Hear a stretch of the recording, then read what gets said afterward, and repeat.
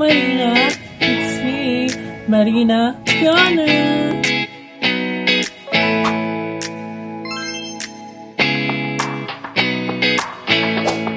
Proceed po kung paano po tayo mag-set ng appointment sa PSA. Punta tayo sa Chrome. Type natin PSA appointment. Then, ito po. https://appointment.psa.gov.ph. Click po natin. Ito na po siya.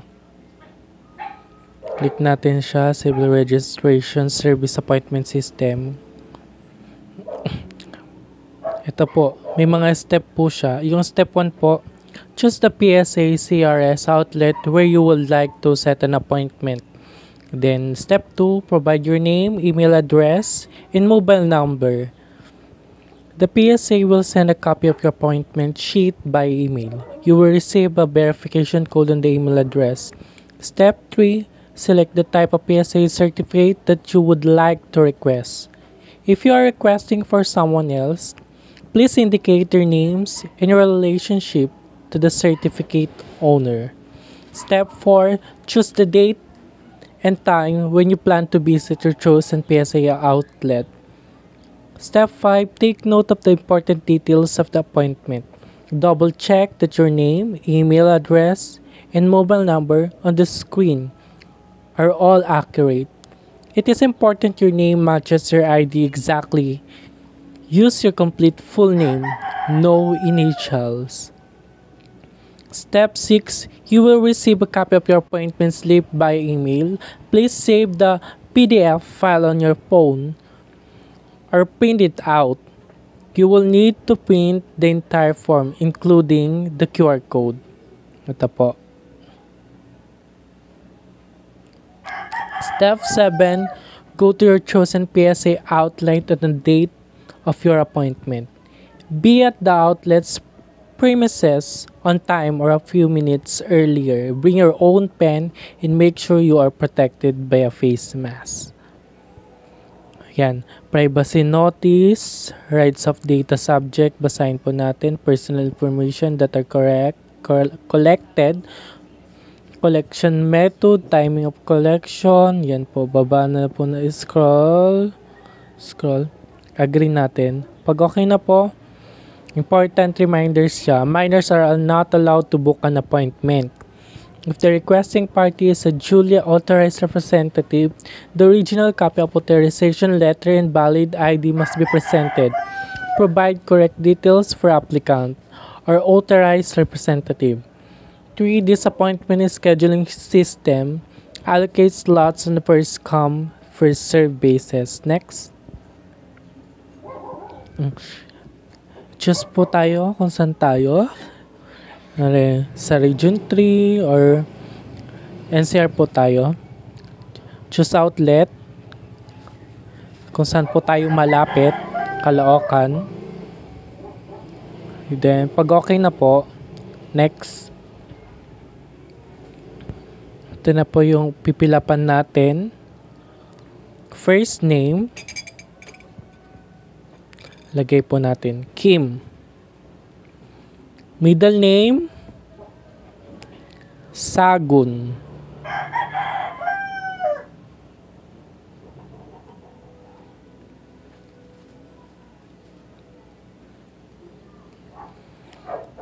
Last name Navarro. Example ko lang po to. Email Navarro.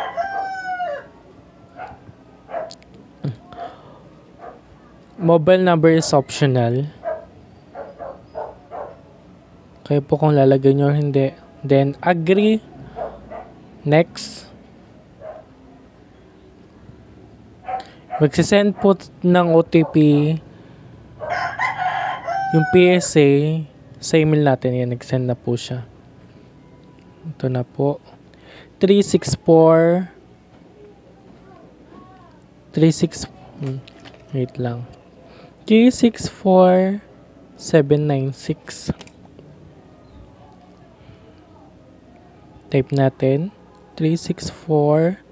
796. Then, verify. Okay na siya.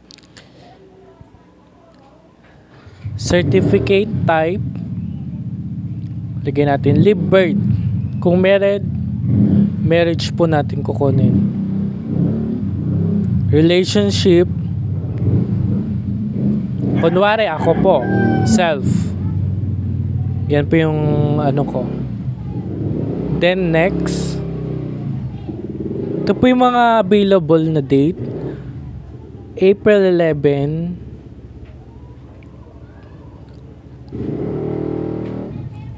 Full. So 8. Ang mga full. Try natin May. Yan sa May 2. 7 a.m. May slot sila ng 26 yan. Okay na yan. Next natin. So, ito na po yung appointment details natin. First name, middle name, last name, outlet Caloocan. Yan po yung address ng outlet address. Date sa May 2. Time 7 a.m. Number, kung ilang copy po siya, isa. Birth certificate. Email. Then, confirm.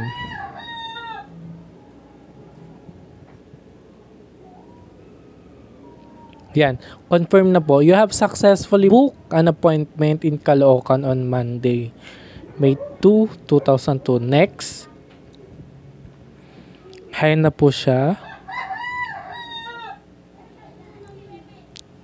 Nakabook na po tayo.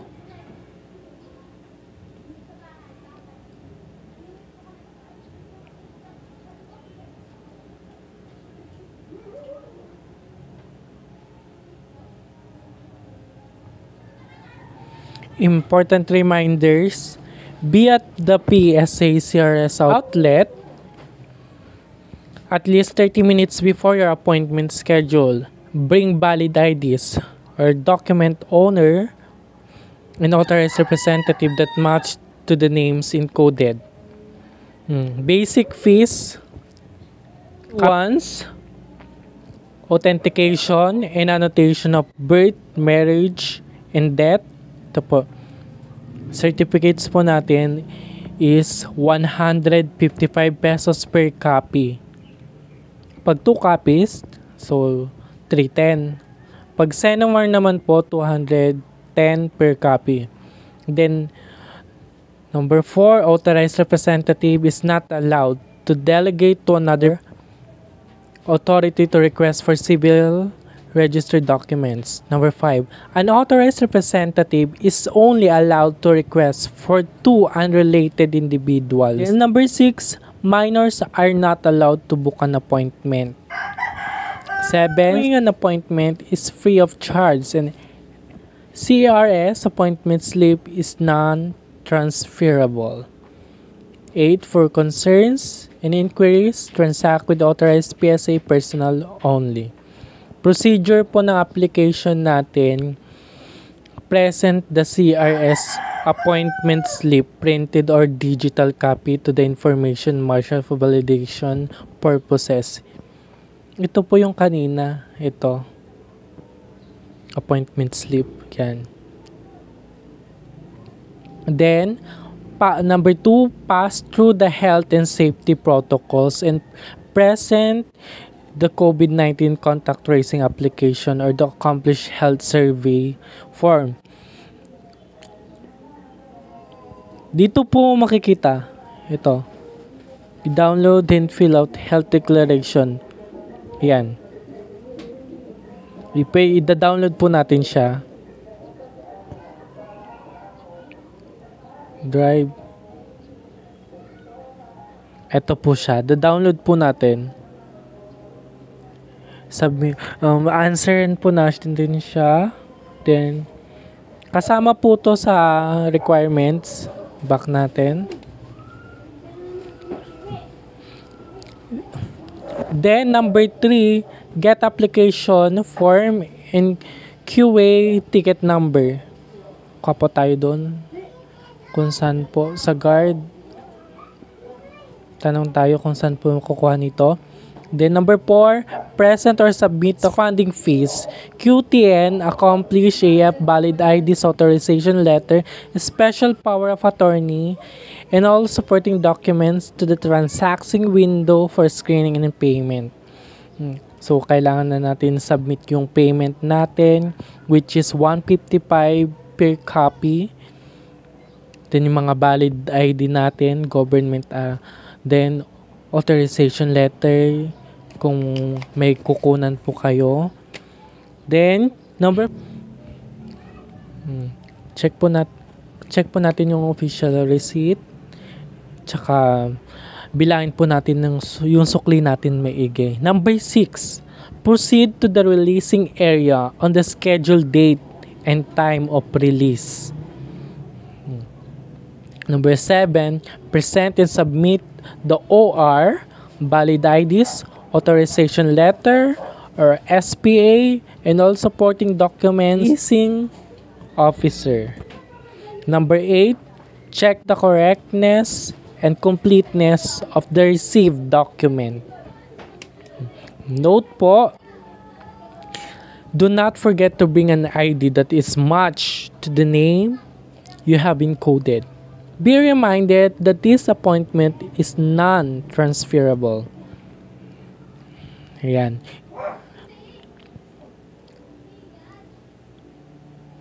Pwede po natin i-download yung birth certificate natin. Marriage, death, sinumar, dito. Gusto nyo po magkumuha ng form. Then, ito po yung PSA hotline. PSAhelpline.ph kung magpapadeliver po kayo. Nationwide, door to door.